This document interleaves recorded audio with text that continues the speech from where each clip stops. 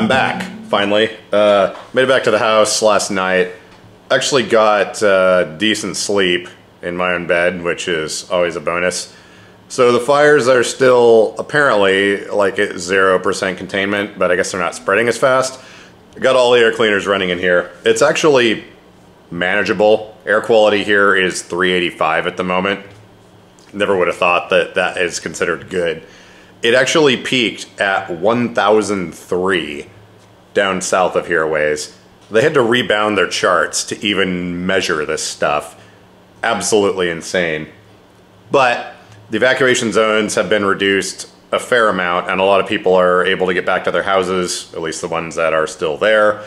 A couple of my friends had some properties where things got destroyed, but they had other places they could stay, so definitely interesting situations. Fires are still very much ablaze, and there is 0 rain in the forecast. And even if the fires do go out, there is the problem of things smoldering like crazy for months, potentially. So it's going to make things a little bit interesting here for a while. I did leave a big air scrubber and an ozone generator and some other stuff running in the house while I was gone. So the smoke in here isn't really too bad. Like, I think just doing some laundry is going to get rid of the smoke smell from a lot of stuff. I've got a bunch of footage that I'm editing through right now of the last few days. I think it starts on Wednesday or something like that. But I'm basically just cutting it all together, and we're gonna do an overall video of the whole process, how things went, what I was doing, how things changed. And I have to be kind of careful about some of the stuff. You're gonna hear me talking about some fires that were started.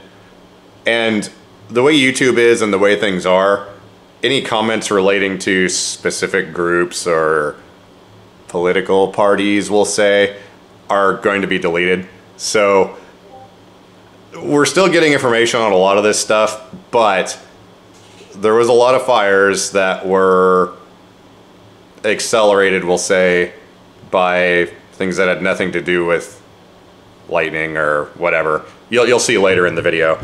But again, I'm not going to jump to any conclusions, and I'm not going to say, you know, certain people are responsible or not, but things are interesting in this state. That's all I can say. But anyways, here's a video of what I've been up to for the last week. It's definitely been an adventure. So, I'm sitting here in the van, and I'm gonna turn this down. I have a really hard time when things are going on, like natural disasters or other stuff like that, just sitting around doing nothing.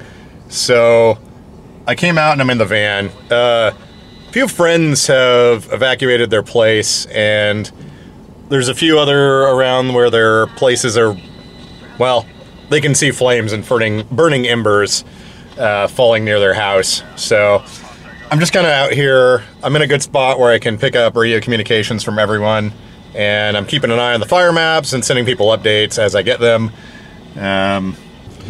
This is my afternoon. I'm hanging out in a parking lot trying to feel like I'm useful. Yeah, past work I did though, it's kind of like, well, if something happens, you run over there and take care of it, and it's a little bit difficult to not do that anymore. You can't really switch that part of your brain off once it's activated, but ugh, look at that. Yeah, I've got some helicopter support coming in right now. I guess there's a bunch of people that need to get out of a landlocked area, so I was just hearing that they're gonna try and airlift a bunch of people out, but yeah, crazy times. 7 people I know now that have had to flee. It's kind of insane. But, you know, I personally know what it's like to have a house burn down. I had that happen a long time ago. It wasn't weather related, but kind of changes your perspective on things. And suddenly you realize stuff is just stuff and it can all be replaced. But yeah, hopefully, well, I was going to say hopefully come morning things are better, but with this weather that's going on, and I'm looking at the wind maps and everything, I don't think this is going to go away overnight. Okay, so here's where we're at right now. Portland's up here. There are some more fires up north in Vancouver, or actually out Washington east a little bit.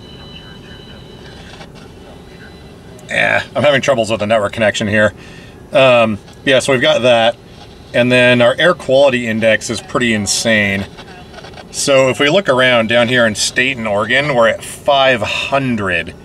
I've never even seen it that high before, but that's where you may have seen some of the videos of the sky being completely red.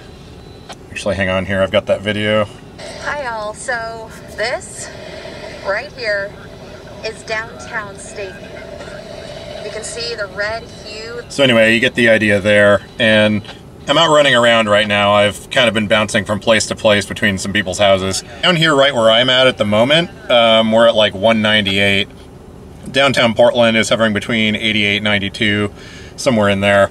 So right now, all of the wind is pretty much going from east to west.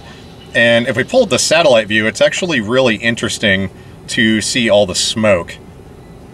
So let me zoom out here a little bit. So this is Portland up here. We've got Vancouver. And then down here is Corvallis and Salem. But as you can see, all the smoke is coming up and just going west. And it's pretty much just all blowing out to sea at this point. Oh, I haven't scrolled down to California. Let's see what that looks like. Yeah, so all of this like pukey white colored stuff is smoke. This white here is actual clouds. But yeah, so that's a bit intense. Now this right here is the Clackamas County evacuation map. A lot of the people I know live in this area here. And as you can see, man, the cellular networks are really taxed right now. Come on, you can do it. But there we go. As you can see, at least, you know, 60%, maybe 65% of Clackamas County is set for evacuation right now. Portland is right up here. And at the moment, I'm sitting, let's see here, where am I? I'm kind of down here right at the edge of this yellow zone here. But yeah, things are definitely interesting. The wind is supposed to die down here this afternoon later on, hopefully, and tomorrow. But I have yet to see evidence of that. We're still averaging between 15 and 20 mile an hour winds right now. So let me pull this back up here. Yeah, so right now this is what, like 13 miles an hour here, 14. This is low over here, 9 miles an hour. So it's not a super strong wind, but it's enough to definitely cause some problems. And as I've been sitting here, these towers that you used to be able to see over there are now no longer visible. I guess if I zoom in, you can see them. But, yeah, fun stuff. There's a lot of people showing up with travel trailers and motorhomes here at the mall. I think people that are being evacuated are kind of staging up here in this area.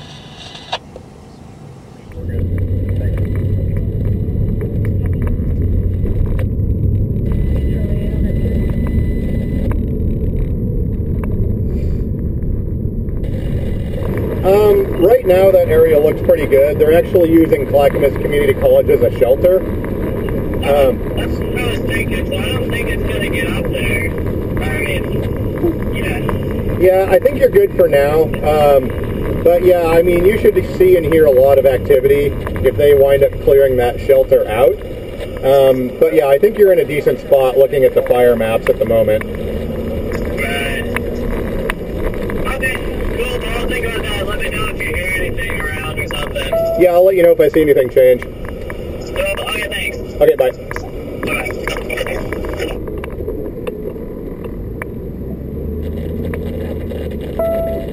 It's hard to convey how yellow out here it is right now. Well, maybe it is coming through on the camera.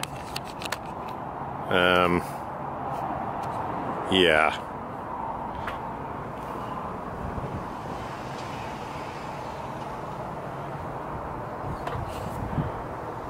It's 6:30 p.m. Yeah, this is crazy.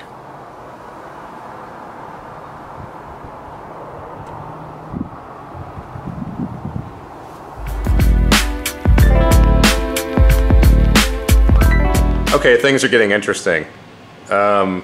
We had an AQI down about 30 miles south of Portland of 591 yesterday. I didn't even know that was possible. Yesterday though, the wind was sort of up high and it was pulling most of the smoke up and away. So even though you could look up in the sky and see smoke, it wasn't down at ground level. But today, that's a completely different story. Oh crap, they just updated the map again. Hang on. So where I'm at here is an area that I normally never would have thought would be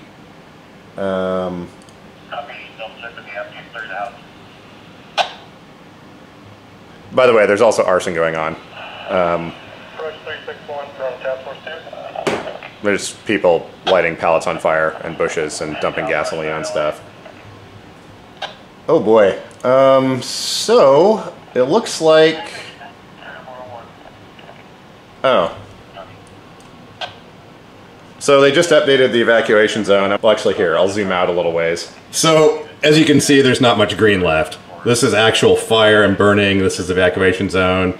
Yellow is you're about to be kicked out. And green is it's probably time to drain the pool onto the lawn and make sure things aren't going to catch fire. I don't know if fire can make it all the way to where I'm at or not. When I released the last video, there was one 4 miles away, but it got put out. And now, well, somehow what I'm hearing on the police scanner is getting misconstrued into conspiracy theory. So, I don't know. All I know is I can't see anything outside. Yeah, you can barely see to the top of that tree. So I'm gonna get the rest of my stuff kind of packed up. I mean, I've already got stuff ready to go no matter what anyways, but I'm gonna do a little bit more sorting of things, and I might try and head over to the store just to get a little bit more food. But anyways, things are definitely getting weird here. And anyways, I'm gonna check in with some friends and see how they're doing. There's a bunch of people I know now that have had to move or leave their houses. But I'm also keeping an eye on the weather maps and the wind, and also where the actual fires are, and listening to what's going on the scanner, and relaying any relevant information to people that I know need it. So yeah, I'll be back later. Well, I think we're getting down to the wire here. I just got an emergency alert on all of my phones, and I've got pretty much most of my stuff packed up. About half of it's in the van just in case. But I'm gonna hang out here and keep an eye on things just until we actually get into the evacuation zone. Where I'm at right here, we're in the level 2 zone. And level 3 is a little less than a mile away. But I've been looking at the weather maps, and the wind is just changing direction about every 45 minutes. And even at different altitudes, it's like moving different directions and stuff, which is terrible for fires being spread with embers and whatnot. And up at about 2,000 feet, there's some pretty strong winds pulling across too. So when the burning debris gets up there, it gets carried for miles. But anyways, I've got a place to go, and I've got pretty much everything I need packed up here, and all the essentials and whatnot. Notice the neighbors are packing up everything as well right now too. So yeah, this could get interesting. Fun stuff. Where are you now? We're on Big, heading towards 213. We saw him coming out of ODS parking lot. You literally are reading my mind. I was about to ask one of you guys to take that. Yes, please. And you can self-assign to it when you're looking at the call. So I may seem a little bit, not cold towards this, but I've dealt with a lot of interesting things in the past, and well, worst case scenario, if this area does get engulfed in flames, this is not the first time I would potentially have had a house burned down. So right now, just in preparation, I'm going to go outside. We're going to capture some of the utilities, mostly, well, I guess just turn off the gas. The nice thing about this house, though, is it was replumbed a few years ago, and it has PEX piping for all the water. Now, people underestimate steam expansion. It is massive. I forget what the percentage is, but having plastic PEX lines in the walls and in the attic all over this place is actually really good.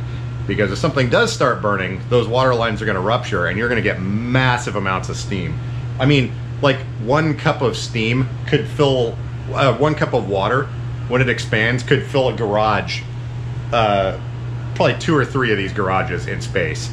So, that is a good thing. But, since the furnace and the fireplace are the only thing that use gas here, and just in preparation, he's seeing how it's summertime. I'm gonna go shut off the gas outside, and I've got some irrigation stuff set up outside, so if it does come to it, I can throw a soaker hose over the roof and kind of help with some of the embers. The roof on this house is also brand new and has screens over all the vents. So another good thing, we've got hardy plank siding on it as well, which is cementitious or concrete based. So I think we should be in pretty good shape. I mean, granted there are a lot of trees and stuff around here, but I'm not backed up against any forests necessarily. So while fire is in fact hot, there's not going to be enough surrounding fuel, I don't think, to make it hot enough to be able to bypass any steam or other things like that. But anyways, let's go outside and take care of this.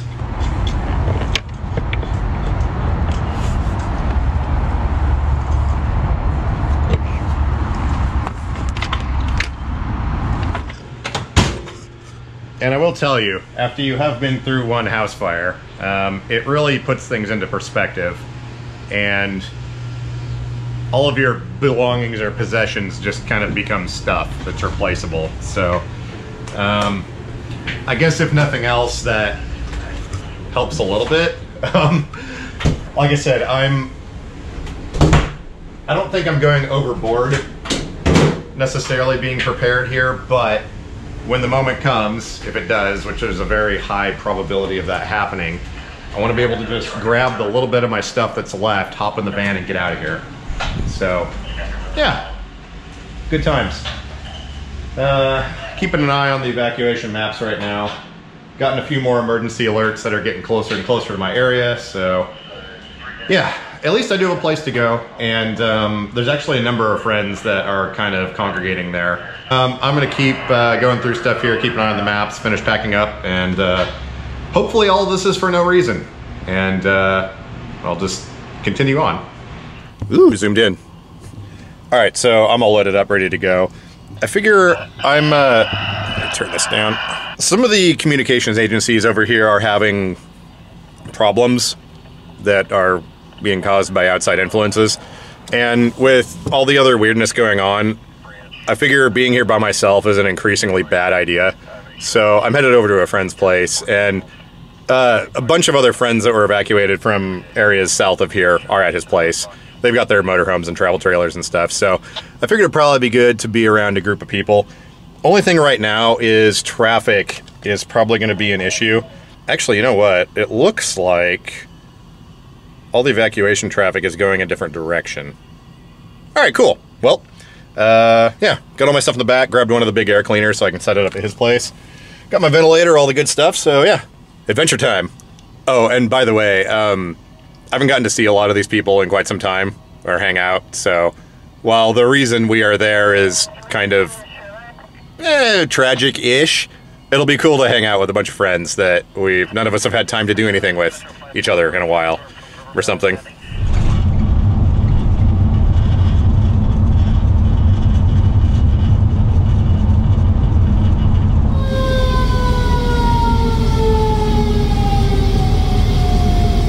Now, I didn't really film a whole lot when I got out to my friend's place, a few clips here and there, but one thing, I forgot to bring my wheelchair charger with me, so that presented an interesting challenge. And then also, about an hour after I left, another fire magically popped up very close to here, about half a mile as the crow flies. It took 9 fire trucks, almost 2 hours to take care of it. There were several structures lost. So when I said things were getting weird and it seemed like a bad idea, like I kind of have this sense, as it were, of everything around me. And it got to the point where, well, like I said, being here by myself seemed like a bad idea. And I'm glad I left. So the one thing I forgot to bring was a charger for my chair. So we've taken the batteries out of it and we're charging them up outside.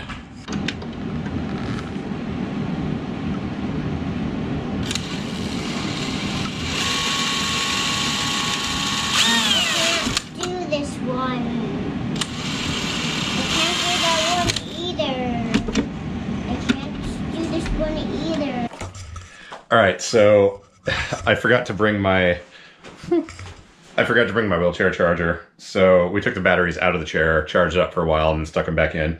Interesting note, though. So it turns out Quantum does have power sensing, and when you charge the chair, it's monitoring the current going in and out, and that's what makes the battery gauge work. When I took it out of there and we charged it, it said 34%. I don't know if you can see that now, but it still says 34%. That's because the batteries were charged outside of the chair. So next time I plug a thing in and charge it, it'll recalibrate itself. Or it should.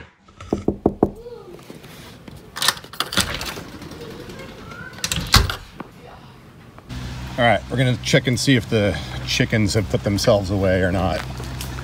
It's after sunset, and I think usually they reinstall themselves in here, so let's see here. I think you're supposed to count how many there are.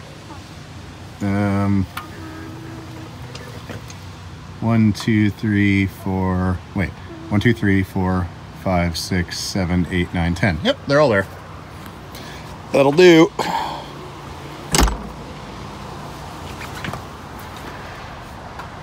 Yeah. Oh. I was like, why isn't this closing?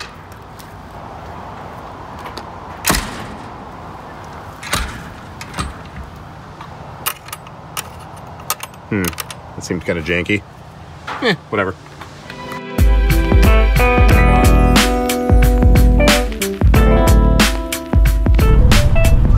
Wow, so visibility is not very good. This is a bridge. I'm headed back over to my place now. It's in the green zone at this point. The air quality is about 80 points worse at my place versus where I was, but where I just came from was still like 390 something. So I'm gonna at least go back and take a shower and grab my wheelchair charger and then evaluate to see if the air quality is gonna be an issue or not, but I'm gonna give it a shot. Okay, so first impressions. I took my big air cleaner with me, but there's 4 smaller ones running in here, and I'm not smelling any smoke, but my nose is also not the best judge of working just in general very well. So I'm gonna do some laundry, take a shower real quick, and then kind of evaluate. I guess I could turn on the light. Yeah, we'll see how this goes. So, air quality here is too bad. Yeah, I just hit my nebulizer again so I can even breathe, but I'm headed back to my friend's place. Apparently, there's a real danger of the 2 largest fires merging, and we've already got 4.7 million acres burned. If those 2 large fires merge, it's basically unstoppable. So hopefully that doesn't happen. There's talk of potentially some rain, but then also potentially some thunderstorms. Yeah, so I'm gonna get away from this because where I'm at right now, well, let's just say I'm closer to the fires than I would prefer to be. And the air quality and the smoke is just completely different over here. So once again, I think it's a better idea to be around people. So we're gonna do that. I grabbed some more stuff that I needed, and yeah, fun times. I forgot to mention too that my place was constantly going in and out of the yellow and red zone.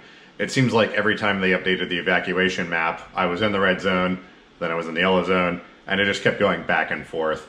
So obviously being a wheelchair user, it takes a little bit more time. Like, you can't just get up, grab your stuff and leave. Like, you have to bring some equipment with you. And that's the trick, is like, you know, people say, oh, no possessions are worth, you know, losing your life in a fire over. It's like, well, that may be true. With everything else that's going on, some of the equipment I have to carry with me, if I don't have that, while it may not result in instantly being burned, it will still result in very bad things happening. So with this place dancing in and out of the zones, I was like, I'm not even gonna deal with it. I'm awake, I'm good to go right now, I'm just gonna grab my stuff and be gone. And then when I came back, you know, the air quality being over 400. And my nose doesn't work very well. It's part of the TBI or brain injury. Like, it's intermittent, so I can't smell smoke necessarily. And I mean, obviously there's fire alarms for that, but still, it seemed like it was a much better idea to just not be here and be around a bunch of people.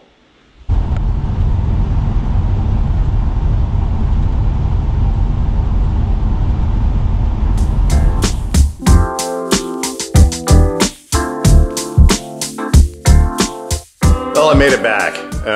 I think we're good this time. It's kind of crazy when I see on the map that the air quality index is 365 and I'm like, oh, that's not too bad. Still multiple times past the healthy limit and into the zone where normal people may have issues. But anyways, I'm gonna get the rest of my filth unpacked here, and I got a bunch of video footage I need to go through and stuff. So I've got 6 air cleaners in here now, and seems to be holding good. It turns out the furnace doesn't have a filter here. So it's in a spot where I can't get to it. My friend suggested when I was leaving that I just find the cold air return right here. And I can actually reach that with the seat lift on the bounder.